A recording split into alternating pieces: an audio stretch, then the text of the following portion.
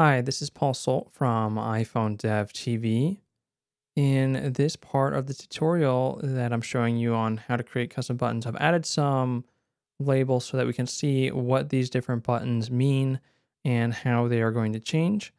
And one of the other things I'm going to do is I'm going to change the background color. So I have some custom images here and they look a lot better on a little bit of a darker background. So let's go ahead and add a darker background. You can see that there's some borders on these buttons so that they pop out. And this is non-retina and this is retina. So they look a lot nicer over on the left. So these are our buttons that we're working with. And right now I want to show you how to add a little bit of an animation here for this button to make it so that it sort of has the same effect that you get with the system buttons, which sort of fade in after fading out.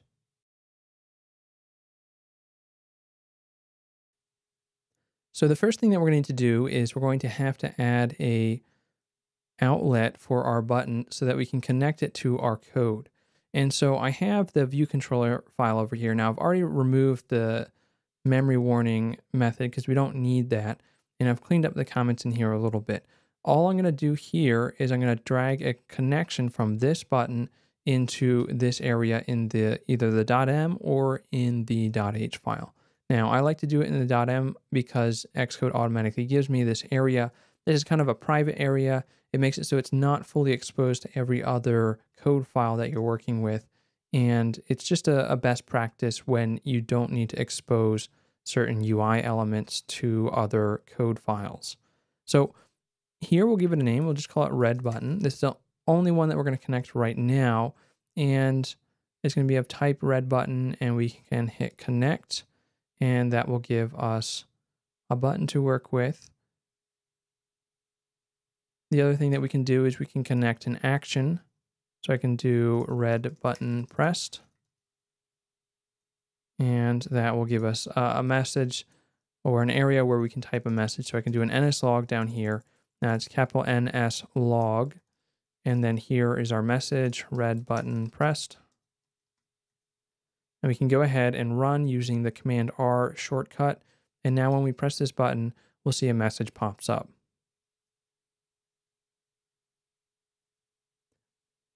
All right, so how can we get an animation? Well, there are actions that we can register this button with. And so now we have the ability to work with our red button because we created this outlet up top. We called it red button, so we can access it using a property. So we use the self.redButton to access it. I'm going to switch back to the single view, so we're going to have to juggle some windows here.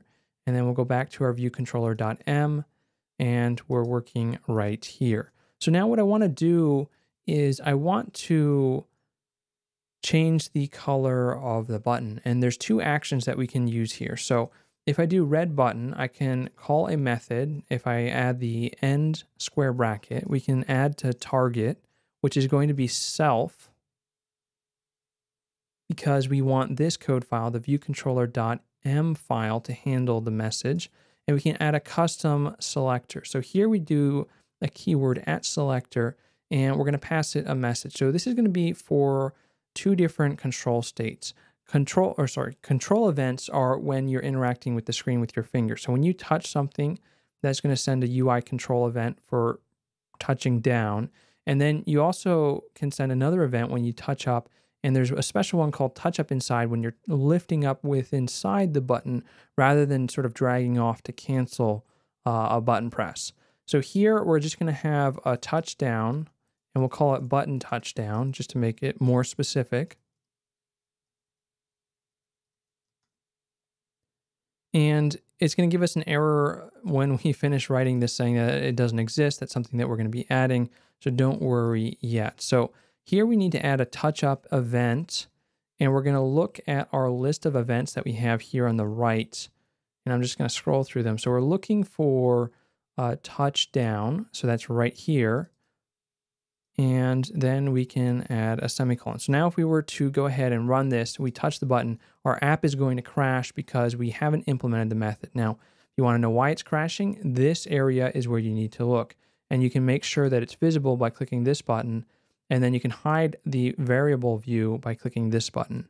So with this, the important thing, anytime you have a crash, is to scroll up to the top of your console window, and that's what this area is, and look at the message. So here we're seeing that we have an app terminating because of an exception, and above we see that there's an unrecognized selector. So this is telling you the issue right here. So in order to fix this, we need to go back. So I'll hit the back arrow, and I'll scroll down to this area, and we're going to add a new method. So we use the minus, and then this is going to be a void, and then it's going to be the same name as what we wrote above. So this is why it's crashing. It doesn't exist. So buttonTouchDown needs to exist, and then the parameter that we're going to pass in, I'm going to use a UIButton, and this we'll just call button. So if we go ahead and run this again, we'll now see that it no longer crashes. Now, we can print out a message here just to show you when this is going to fire, and this will be down. And then let's go ahead and add one for when the button is up.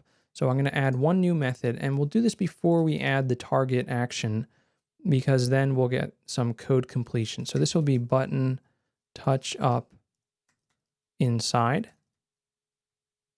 UIButton, button. So the parameter being passed in is the actual button that is being affected. And here we can do TouchUpInside. And then we'll go ahead and add a new target. So self.redButton, add target self, which means it's going to be this code file that's going to be handling the message. The selector, which is going to be the name of the method that's going to be called. And we want to make sure that we use the correct one. So we have the buttonTouchUpInside. That's the one we want to use. So it auto-completed for us. I can hit tab to go to the next area. And the UIControlEvent is not going to be the touchdown. It's going to be our TouchUpInside, which we'll find down here, not the outside. We want the inside. And we'll go ahead and add that. And now let's run the app. So what happens is when we touch down, you'll see that the down happens. And now I still have my finger down. If I were to let go and release, we're not going to, or we shouldn't see the TouchUpInside, but we do. And I'm going to let go again. So we now see the TouchUpInside message is popping up. Okay, so there's a certain area around the button where if we drag, you'll see that the button reverted to its color. And if I let go here, we no longer see the TouchUpInside, nor do we see the red button being pressed. So you can see it's down. I drag out to cancel. Now we've canceled. If I let go, no other events fire. And typically when we connect a button in Interface Builder, which is what we did here with the red button pressed, this is associated with the event TouchUpInside. And so this will get fired just like our other TouchUpInside, except we're going to do some custom logic in here.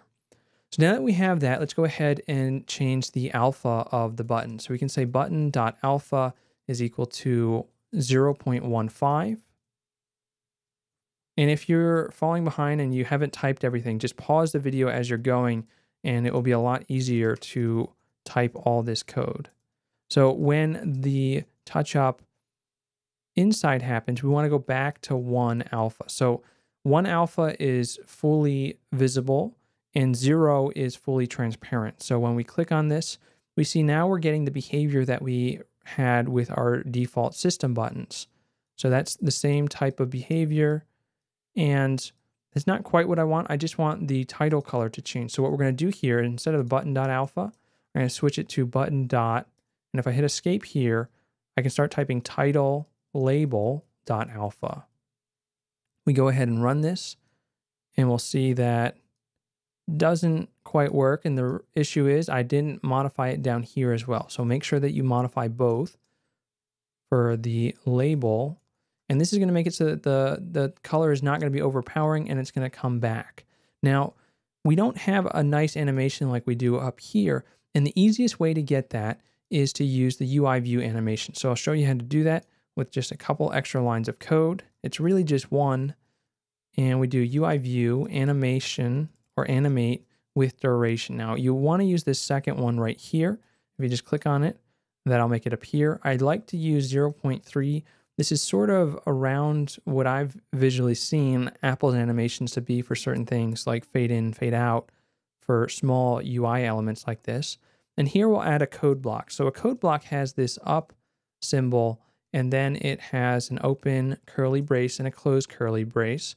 And then the last thing we need to do is we need to match that bracket, so that square bracket, and then we add our semicolon. So in here, we can actually put code that can animate over time. And so alpha is one of the things that is able to animate over time. And so if we go ahead and run this, you can now see that this color fades in quickly. If we want to see what this looks like, if it's a little bit slower, we can do it over 2 seconds, and you can watch it slowly fade in every time we click on it. All right, so let's put that back to 0.3 and we'll run it again. So this is our custom button with a little bit of animation. It sort of makes it look like you're pushing in the button, the color turns off, and then the color comes back alive. So it's giving you a little bit of an animation context, which is kind of cool. And if you want to apply that to your app, you can go ahead. And this is sort of just the comparison between the different buttons.